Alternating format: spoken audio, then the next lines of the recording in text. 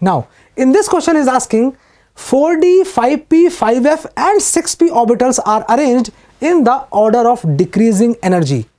The correct option is, now these are the subshells and we have to find out the energy of the subshell first, and that we will find out by n plus L rule. So let's begin with the solution. So the solution is, first we have to find out the n plus value. So it is n plus L value. For 4d we have to find out, 5p we have to find out, and 5f we have to find out, and 6p we have to find out. And for this we have 4 plus 2 is equal to 6, right? In the same way, 5 plus 1 is equal to again 6, and this is equal to 5 plus 3 is equal to 8, and in this it is 6 plus 1, that is equal to 7. Means the highest energy is of 5f, then 6p, and the energies of 4d and 5p according to n plus L, they are equal. But whenever this happens, we always compare the principal quantum number. So 5p will have higher energy than 4d, right? So the correct option is option number first. So the answer is first, right? Let's move on to the next question. So now in this question is asking which of the following reactions are disproportionation reaction. Now what is the meaning of disproportionation? It is the oxidation and reduction both simultaneously of a species. Now option number 1, copper 1 plus is becoming copper 2 plus and 0. This is disproportionation reaction. Second one, if we find out the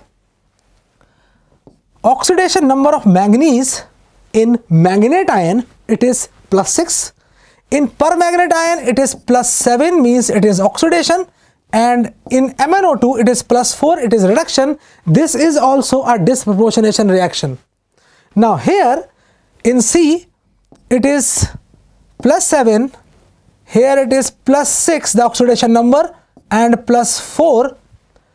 Oxidation number is changing, but it is decreasing. That's why in C, it is reduction. This is not disproportionation, right?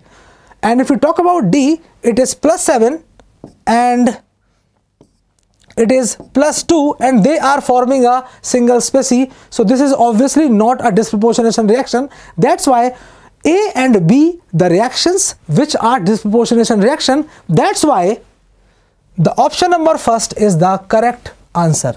So the correct answer is option number 1, right? And one more thing I want to tell you is, in this type of reaction which is given in D, plus 7 is the oxidation state of manganese, and here plus 2 is the oxidation state, and in the product side it is plus 4. So this reaction is opposite of disproportionation reaction, and this reaction is called comproportionation reaction, right? So, well, our final answer is answer number 1. Let's move on to the next question. Now, in this question is asking, under the isothermal condition, a gas at 300 Kelvin expands from 0.1 liter to 0.25 liters against a constant external pressure of 2 bar. The work done by the gas is. Now 4 options are given, and it is also given that 1 liter bar is equal to 100 joules, right? Let's move on to the solution. So the solution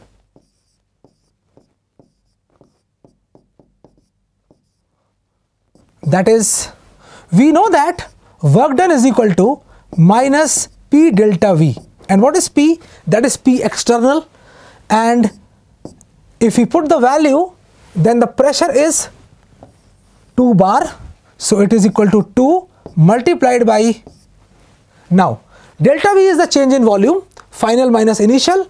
That's why we will write 0.25 minus 0.1, right?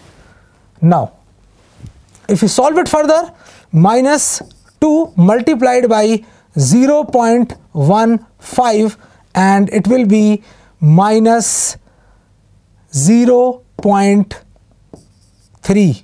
But pressure is given in bar and the change in volume will be in liters. That's why it will be bar liter. And the relation is given to us. 1 liter bar is equal to 100 joule. And if it is correct, then we have to multiply by 100.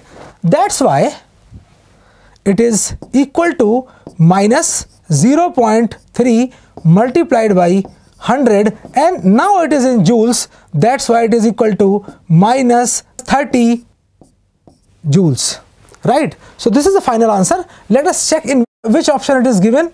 It is given in the first option. That's why the answer is option number 1, right? Let's move on to the next question.